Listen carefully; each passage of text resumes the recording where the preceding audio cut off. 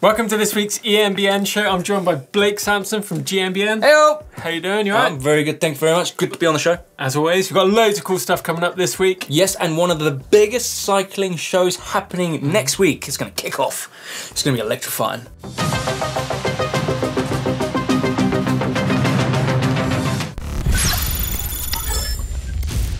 So as Blake mentioned, the biggest show in mountain biking is kicking off next week. It's in Friedrichshafen in Germany, and it is the biggest show ever, isn't it? It's massive. I've been a few times back in the past. It's humongous. What were you doing there? Dirt jumping? I was doing dirt jumping, then I was, obviously as an athlete, you go there to sign up deals because it's a good time to go and look for deals if you're an athlete. So I went there, but you walk around that place, not gonna lie, there's like 100 halls. It's massive, isn't it? Just dedicated to bikes. Yeah, everything biking is there, from like kids' bikes to granny bikes, to granddad bikes, to electric bikes, to road bike, it's bikes. Loads of bikes. Bikes.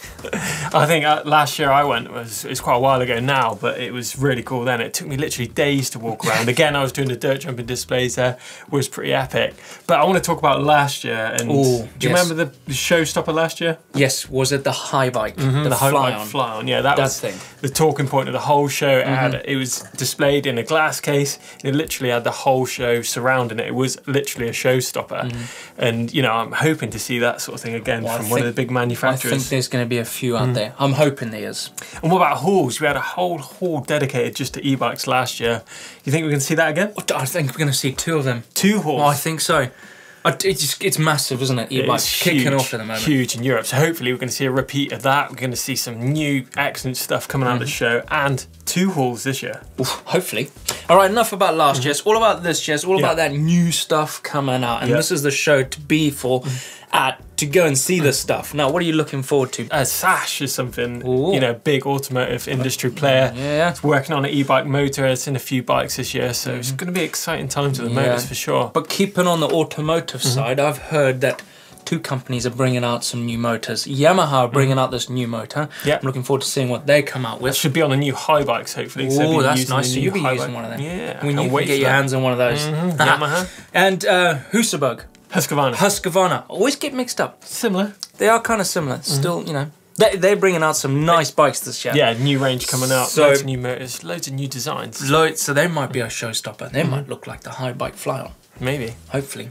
Okay, we've seen this before in the Specialized, the Creo and this road bike thing. So this road bike is super lightweight motor.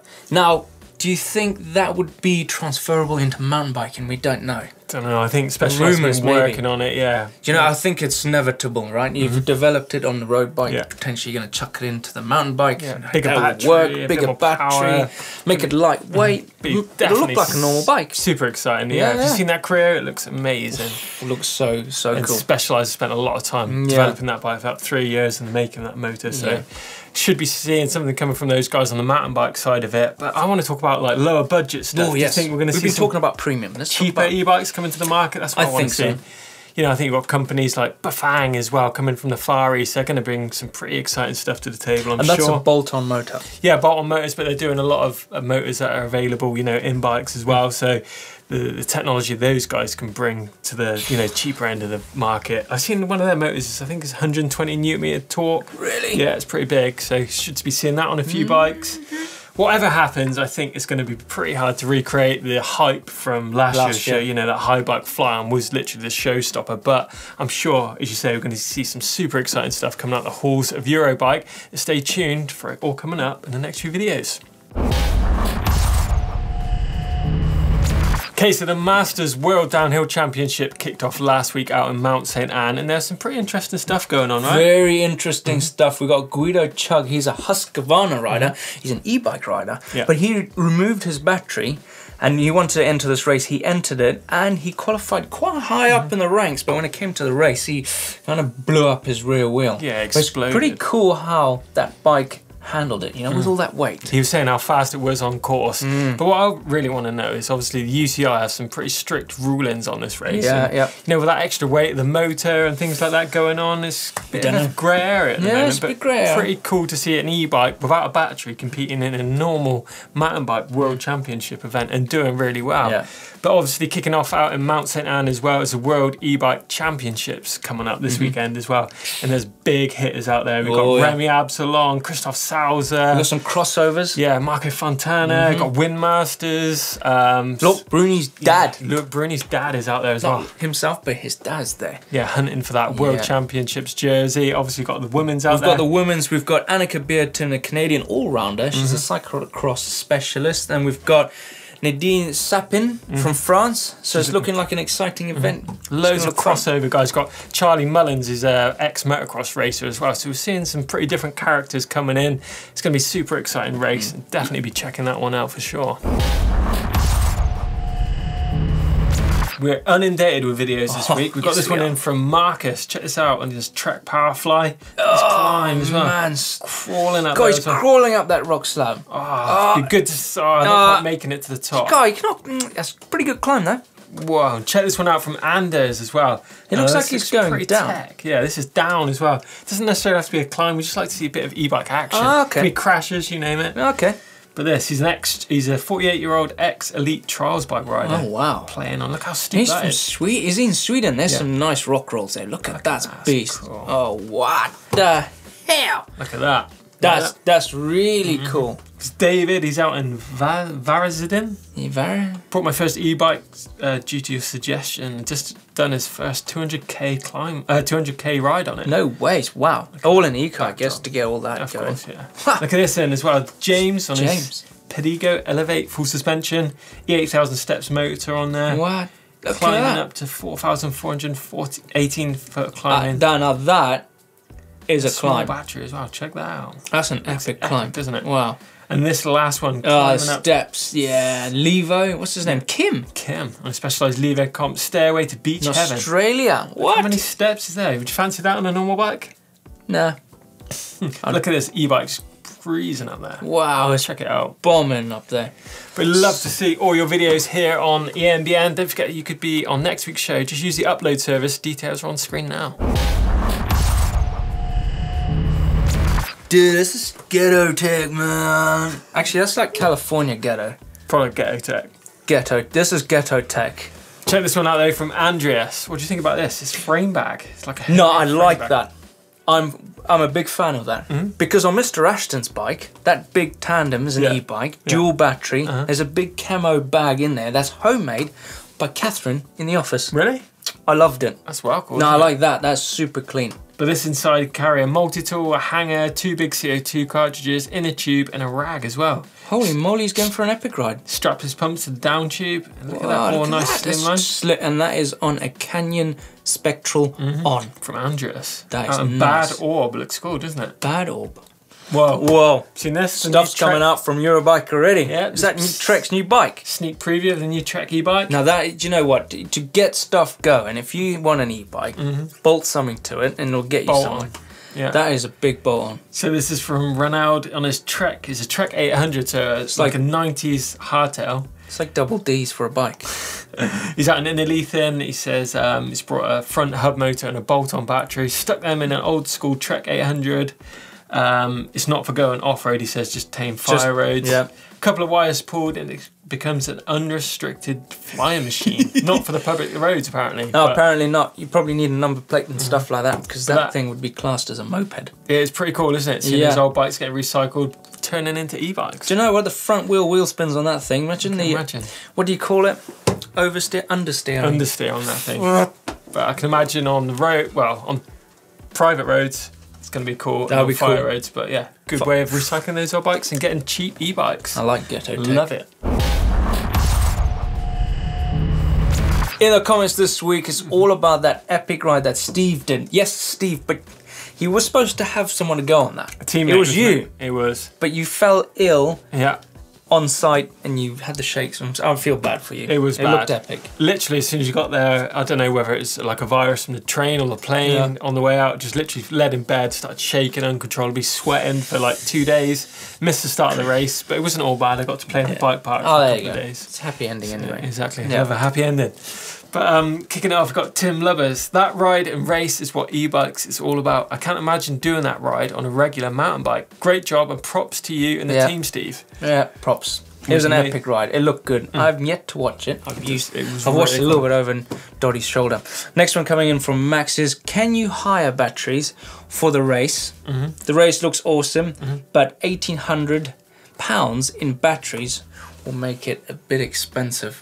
Yeah, so for the race you actually had to have 4 500 watt-hour batteries, so 2,000 watt-hours was your limit of how much power you could have for the day. So obviously 4 e-bike batteries is going to be, you know, quite an expense, but the race at the minute is invite only. There is talks about opening it up for amateurs next year, so maybe, you know, start saving now and it could be you for next week. Where in the world are we going, Mr. Smith? We are heading up to the Pennines. Looks like what? Green? Greenland. Green? Why? Green. Because it's green as land. It's up near the Peak District. So do you know where that is?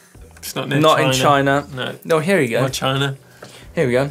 Yeah, and this is from Chris, and he's once again going out on his big epic rides. He's on a specialised Kenevo. That is on our continent, our little land. Yeah, exactly. And this has really inspired me to get this up has there. inspired me to go Google of it. Look at it. It looks amazing. It looks like Iceland. I know. He says, the e-bikes give me the confidence to explore a totally new part of the world with a really big climb involved. Whoa, look at that. Place he's been keen to get to. Now that looks amazing, doesn't it? Looks like he's riding a lap here. I know, it does that, doesn't it? But it's the Troy Lee Kenevo. Oh. He's done some epic rides. He's quite a regular contributor to the show. Is he? Look at this place. It looks absolutely amazing. Oh my goodness me. He's got to be taking a drone. He's got his private beach. He's got his own private drone as well, I reckon, by these shots. Just look at that. Epic. That is epic. If you love the channel and you want to give us some support, then head over to our shop, because we've got so much merchandise in there that you guys can get involved and wear and help us fuel all our adventures, so you guys can get watching on all our videos. Yeah, and good news, the Word logo t-shirt has got a massive 15% off to the end of August. So get your orders in ASAP in the EMBN shop, and the details of that are on screen now. It's time to get serious. It's the bike vault. You ready? I'm 100% ready with this. Right, so kicking it off, we've got Kev with a specialised Levo. He's out in the Glens. How'd you say that one? He's in the Isle of Skye. He's in the Isle of Skye. Out with Buddy Richard, recreating rides that he last did in 1998. Do you have rules in the bike vault having human beings in there? I like seeing human beings in there. It gives a bit more story to it, I think. It's pretty good. Nice. Nice? Yeah. You're a harsh man. Wow. We got this one off. What about this one then? Christopher on his giant Dirt E+2. He's out in Treffield Quarry. I was there actually 2 weeks ago. It looks really epic. You been to Treffield Quarry? No, but it looks epic and that is super nice. Super nice? I think it's... Oh, nice. So this one's in from Johan. Johan. KTM. He's out in Walls in Switzerland. That looks nice, hey. So they've he's on the asphalt though. Yeah, I'm not too sure about the arm code. Should be up in the mountains there, you know? Yeah. What do you think? Just nice. Yeah, nice. It's a very nice bike though. Whoa. Oh, 2 bikes. Meridia. E160s from Andy out in Ladybower Reservoir. God, that's nice. 2 bikes? You have rules? 2 bikes? We don't mind. Yeah, we're not as strict as you guys. Right. Just all love on EMBN. Out with his wife, just stopped for an ice cream on a 24-mile loop. Oh, that's super nice. Nearly 4,000 feet of climbing. It's got to be super nice, right? Nice. Super nice. Oh. This one in from Malcolm on his high bike All Mountain 6. That looks brand spanking new, because you know when the Fox come out, they have that little red thing on his pull thing. That is brand new bike. First ride, yeah, it says first ride on his high bike, which was much better than anticipated. Yeah! Super nice! Don't you think? Lovely, it's got it's amazing. This one in from Armin on his Mama's all-terrain. That's nice. I can't really see it. It's a bit silhouetted. I like it. Love the view. It's amazing, isn't it? Yeah, it's nice. Just nice? Yeah. Okay, moving on. This is in from David on his Scott E-Genius 920. He's in West Sussex in the UK. Angermering Park Woods. Finding mud in August as the sun dapples through the trees. Oh, look at Muddy trails. Nice. Nice? Yeah, nice. Whoa. 2 bikes in the bike vault again? Yeah. Come on. All right. This is from Sondre out. He's got a Rocky Mountain instinct. It is a Rocky Mountain. It is a Rocky Mountain. High up in the Rocky Mountains in Nordsetter and Neftegel. I wouldn't say that's the Rocky Mountains. What are you thinking? That's nice. Nice? That's nice, yeah. And this one in from John, YT Decoy out in Hawaii. Oh, that's the new YT, isn't it? Looks good, doesn't it? E-bikes out in Hawaii. Oh, that's got to be a super nice. God, it's getting real tough. I think we're running up. This last one in. What the hell is that? You like this one, yeah? This is like a street custom cruiser from Kamil. He's that in looks Warsaw, nice, Poland. When you put a 180mm downhill fork on a board tracker frame, 4-inch tyre, 900 watt-hour battery, a little bit over the top. No, nothing's over the top. So there's a hub-geared bike as well by Bafang. That's nice. There's a daily commute on it, 12.5 Ks. That's nice. Each way. Do you know what that would look nice with like a cafe racer? 150 motor in it. Would look good, Or a wouldn't it? 250 motor. There you go. What do you That's think? nice. Just nice? That's nice. That's it for this week's Bike Vault. Really hope you've enjoyed it. If you want to get featured on next week's Bike Vault, be sure to be sending all your bikes in to the upload service. Could be you on next week's show. Yeah, that's the end of this week's EMBN show. Hopefully you enjoyed it. Thanks for having me, Chris. No worries, Blake. Be good to have you on the show as always. But if you want to stick around, we've got loads of cool videos. What we got? Oh, Steve's epic ride, just the one that you sadly missed out on, but it's pretty epic. Go and check it out. He used 4 batteries around that. Pretty good. And obviously the e-bike festival as well out in Verbier. Check that one out, which goes on in the festivals. Really cool videos by Steve, checking out the whole thing. Really cool. Yep. If you've enjoyed it, give us a thumbs up. Drop some comments in the box below. Don't forget to click the globe in the middle to subscribe to EMBN, and we'll see you next week. See ya.